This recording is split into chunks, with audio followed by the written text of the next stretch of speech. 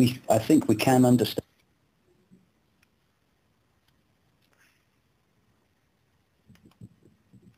Hello? Hello? Oh, we lost Deek. We lost, alright.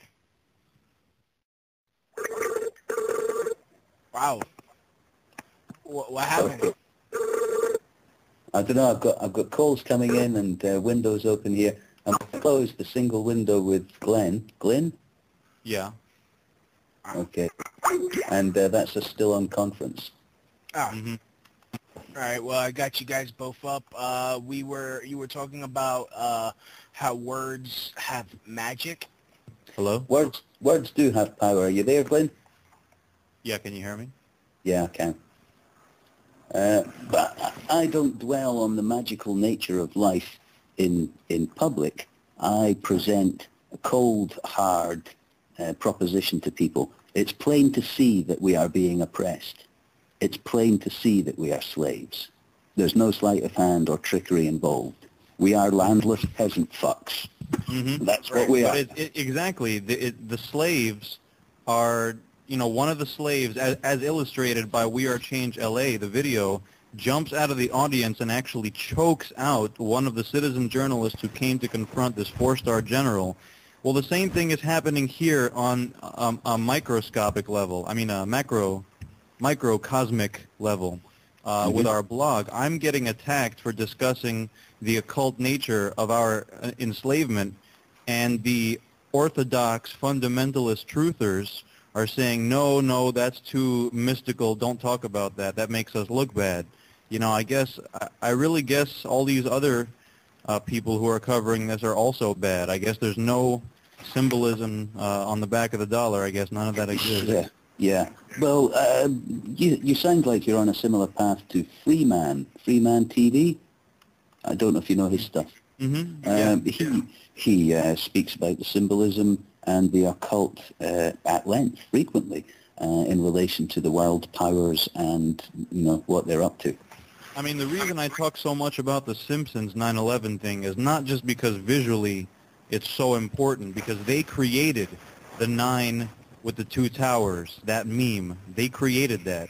It wasn't, InfoWars or whoever that came up with those Investigate 911 shirts. The Simpsons in 1997 came out with the mantra that we now all associate with the disaster of the World Trade Center. And so that dovetails with the fact that they have this overarching agenda using 9/11 as a tool, as you were saying earlier, and that there's another example of media foreshadowing the exact same network, Fox Network. 5 months before the attack happened in real life, they actually had the X-Files spinoff where they said this is to start a new Cold War because the Cold War is over, so we need to ramp up arms sales by flying a jumbo jet into a tall building in the middle of downtown New York, and this is going to cause an international war on terror that could never be won. And so that's why I talk about it, is because it gives people the overarching bigger picture behind 9/11, and it doesn't stop with controlled demolition. And so everybody already knows about that aspect of it, so I get attacked for trying to widen the horizon. What could we, if we were able to tune into our collective unconscious just now, what can we see around the corner then? Or what might we be seeing? That's exactly what I tried to do over at the blog, is try to give people the latest breakdown of the current events that are going on in an image-based, visual, symbolic way, so people can automatically process the information without having to read a 1,000-word article. Mm-hmm. So what do you personally think, though, that we can see when I see a program like Lost? You may be familiar with the program Lost, yeah? Mm-hmm. I don't watch it. A little bit. There's a range of American programs that seem to be presenting a future where things are broken and people are living around fires, but they're still dressed like the shops are open, but they're in some kind of broken society. And it seems to me that we're being prepared for a broken society in the future, where there are people, towing their BMWs with donkeys kind of thing. A bit Mad Max. Well, I mean, they do it in Kazakhstan. If you've seen that Borat. Borat, yeah, Borat. Yeah, I've seen that. Barack, the Barack. The guy's driving a BMW with a donkey. Yeah, I think that's what I was thinking of. But it seems to me that is what we're being prepared for. I just thought it was kind of cool, though. Well, see, we're doing it right now. We're talking about references in the mainstream accepted consensus reality, and that's what I think we have to learn how to do more, is see with the eyes of children again and stop being so over-analytical. And so basically, to reiterate the earlier point, I'm getting attacked for trying to simplify the analysis. I'm trying to give people the tools necessary to have the eyes to see the kind of messages that are in between the lines. Well, I would keep right on doing what you're doing. Unfortunately, I don't think a whole lot of people, because, I do speak to people around me in my life about the way it is, and a lot of that's exactly it. You said it earlier. The technique is utilization of words, harnessing the power of words, because words seem to be the binding agent, the kind of programming code, if you will, of the universe.